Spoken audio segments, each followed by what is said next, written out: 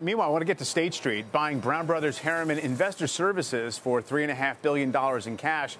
The acquisition that was announced this morning. It is set to be completed by year-end 2021. Here to discuss the deal is State Street's chairman and CEO, Ronald O'Hanley. Ron, great to see you. Glad to get your take on this transaction. We were talking earlier. These investor services, this processing businesses that you're in, it's truly about scale. What is it about Brown Brothers division here that makes it a fit for you? Mike, it's good to see you, and I think you've articulated it well. These are technology-driven businesses. It is about scale. The amount of technology that has to be brought to bear increases every year. What Brown Brothers brings to us is a couple of things. First, it actually brings a set of technology assets that are quite additive to our own and will help propel our own platform development. Second, it's in very attractive geographies. In some cases, they overlap with us, but in some cases, they've actually got a stronger position than we do. The examples there would be Japan and Latin America, which are high growth, very lucrative markets. Thirdly, it's an extraordinary talent base. They're very, very good people.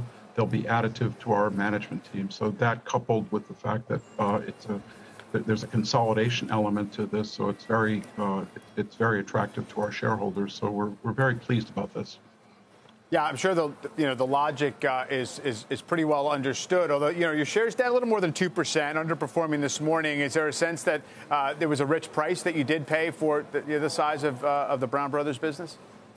I don't know if it's about price. I mean, again, acquisitions are always a surprise to investors. So I think there's a time that investors need to digest it. But I think once investors understand what's happening here in terms of there's consolidation opportunity, but also an ability to really advance our strategy and help, in effect, help us become the leading player in the market. We will, after this, be the #1 ranked custodian. Ron, big picture, a lot of investors assume that a lot of your fortunes are going to be based in part on eventually when we get short-term interest rates higher. It's seen as a beneficiary of Fed tightening down the road. Obviously, lots of other things matter, too, asset values and such. But what is your take out there in terms of what matters most in the near term as a driver of your business, besides the kind of steady as she goes, consistency of the fee business? Well, if you think about what we do, right, we serve investors in all forms, whether they're investing directly or whether they're investing through funds. So this business has a lot of terrific fundamentals behind it. Asset values continue to grow. Investment markets continue to grow. As long as you believe the economy will grow, typically financial assets grow at a multiple of the economy. So just the core fees will be there. And yes, as you noted, interest rates, if anything, are an interesting upside option to all this. We're at all-time low on interest rates, so the amount that net interest income contributes to this business is at a historic low. As interest rates increase, that of course will increase also. So we're not dependent on it, and we've done fine without that. But if you believe that interest rates over time will increase, that's just another benefit to the whole transaction.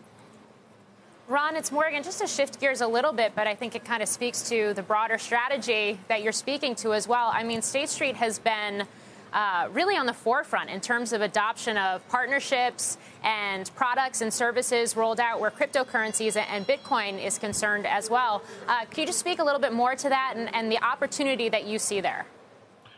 Well, Morgan, as you've just articulated, there really is a digital revolution going on in financial services. We've seen it in payments, and you're going to start to see it in securities, whether it's the deployment of blockchain to help accelerate settlement periods. So there's enormous amounts of technology being invested in the business. Our approach has been to both build our own, but also to partner with leading players that can help us get a technological edge in a certain area, and also to make it attractive for our clients, right, where they're getting the best in an open architecture way of the world. But you will see rapid deployment here over, we believe you'll see rapid deployment over the near future in terms of these kinds of technology tools, and even regulators starting to think about is there a way that through the deployment of these tools, we can decrease settlement periods, create more stability in the financial system? So again, great fundamentals behind the business, and one in which will